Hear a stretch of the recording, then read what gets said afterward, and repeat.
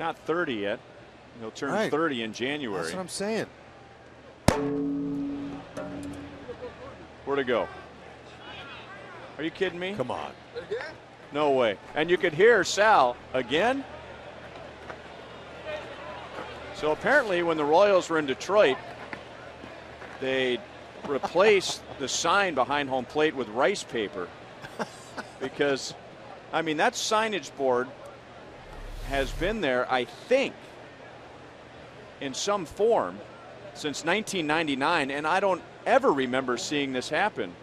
And now 2 games in a row, the ball disappears into the Kauffman Stadium sign. Here's last night. Now that one went right through. Well, that was a fastball. Had